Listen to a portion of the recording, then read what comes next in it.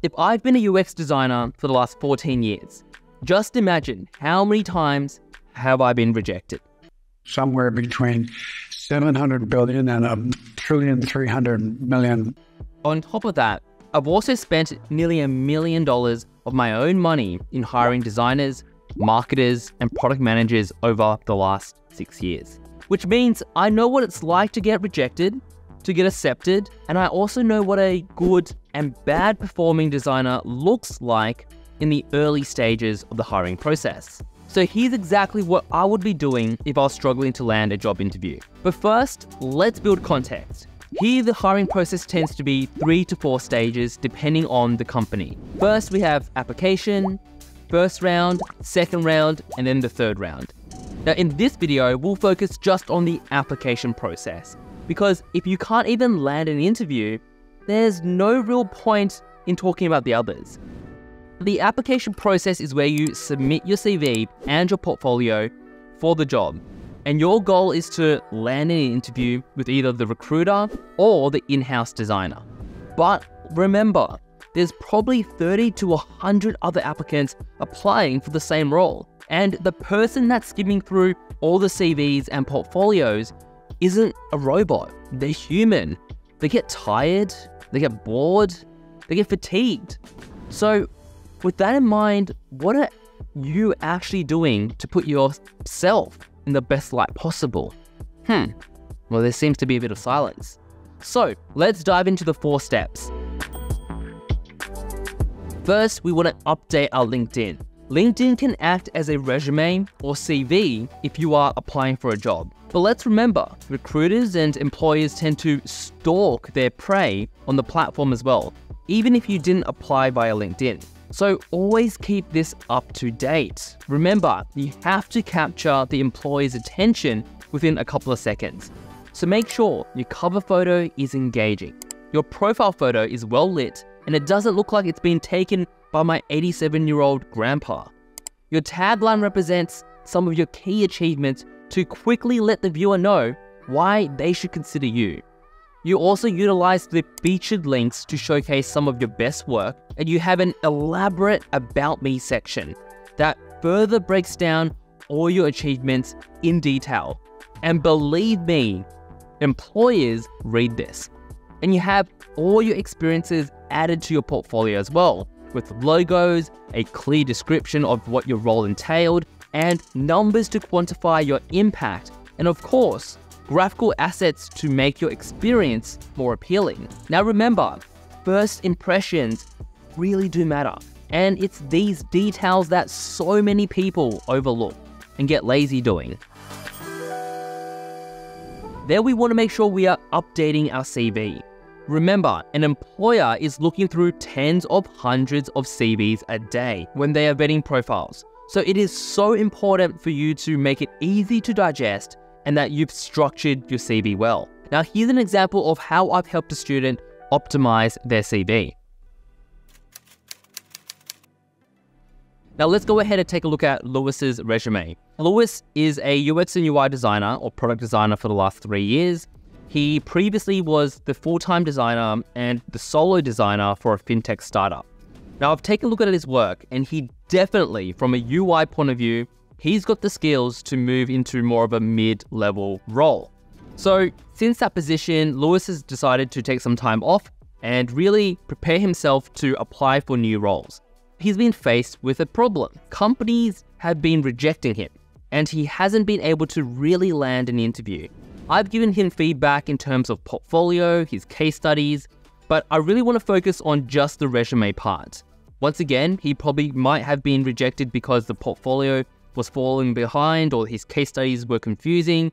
But remember, we need to make sure that all these mechanics, all these different assets that we're putting towards the company need to be optimized. So I want to focus on just the resume purely for this video. With that understanding, taking a look at Lewis's resume, where do you feel like he's really falling behind in terms of just the resume? Have a think about it, feel free to pause the video, and once you've got your thoughts, you can resume.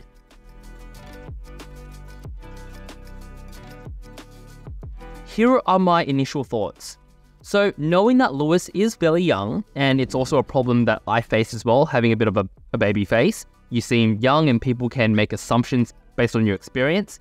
So with that in mind, what can we do to really make sure that his resume positions him in the best light possible? So the first thing that I noticed was that there was a lot of text, and we needed some graphical elements to really just break up the content just to make it easier to read. I also noticed that we weren't really talking about the objectives that he was able to achieve or the outcomes that he was able to achieve for each position. So there's a bit of a description, but as a recruiter or an employer, I want to know, what was your impact? Tell me that straight away. Cut the bullshit, get straight to that.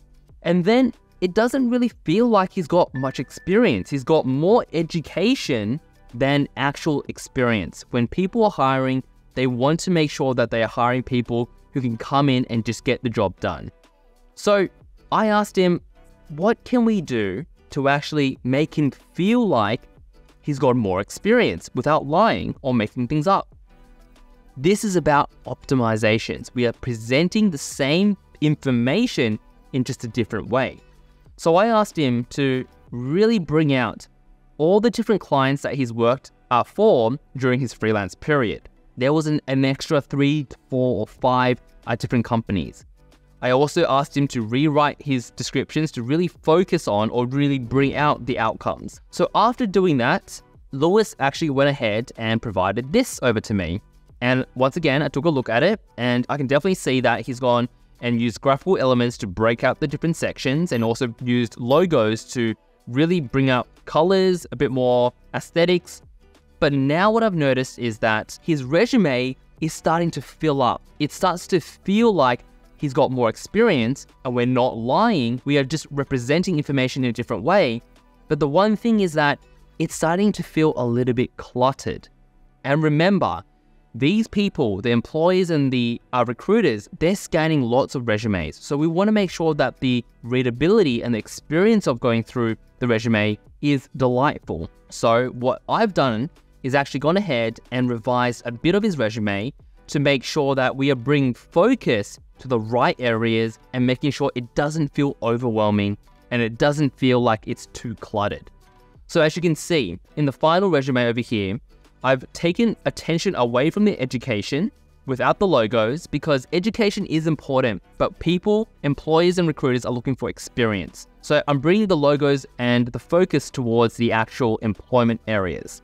I've also reordered the items in the most recent all the way to the oldest experience over here, but he's had it in reverse, which makes it a little bit harder to understand where is he at now.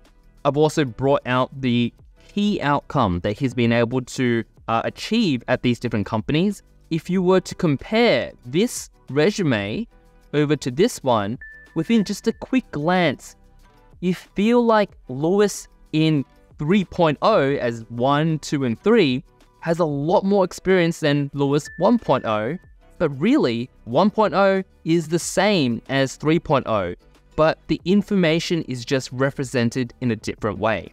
Now remember, the resume is just one of the things that you need to optimize. Lewis is also working on a new portfolio, and he's also been working on his case studies. And I genuinely believe during this process, as he starts to optimize all these different assets and he starts to apply for jobs, he's going to be putting his best foot forward, and then we can start to reassess the progress from there. Then we want to make sure we are building an engaging portfolio. A lot of designers I've spoken to who have struggled to land an interview admit they are not happy with their portfolio. So you all know that if you aren't proud of your own work, no one else will be. Now, I know it can be overwhelming and require a lot of work, which demotivates most designers. So here's how I want you to think about it. If you were struggling to land a job, instead of spending 2 weeks trying to learn a new tool and build it from scratch and juggle everything else in life, I want you to use your time resourcefully. So remember, the outcome is to land an interview, meaning the portfolio needs to meet a standard.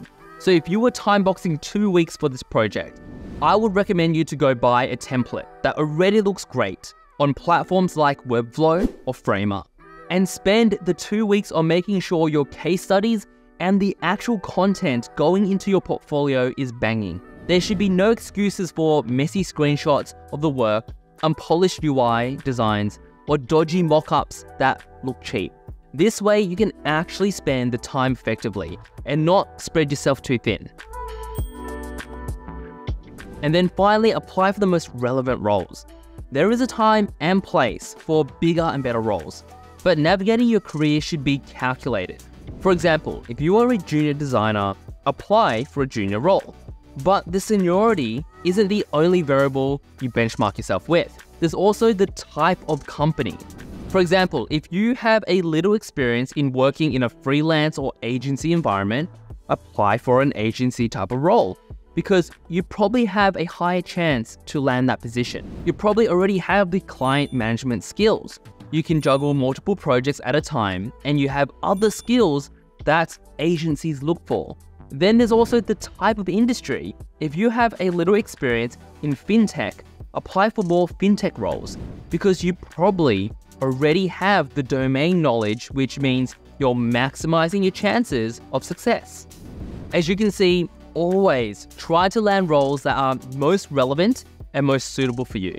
This is what they mean by calculated risk. You're optimizing your efforts based on minimizing the risk of failure. And as you start to build more confidence and more experience, you can obviously go and sidestep and pivot into other roles in different industries. Please remember, this is not the only way you can land a job. I am just breaking down the key things that you must optimize for the most standard way of landing a job. If you are very serious about landing a role, explore more creative ways to reach out to employers and founders directly. For example, if you want to land a job at Figma, build your CV or portfolio in Figma with some snazzy components and send them a prototype link instead. If you want to land a job at Airbnb, maybe record a video at an Airbnb and pitch yourself so you stand out from the boring CVs. Just remember, the sky is the limit, and I hope that this really did inspire you to take action and also think outside the box. Now, if you like this video, make sure to gently smash that like button because it really does help this channel. Subscribe for the diehard fans, and if you want to learn more, make sure to check out this video.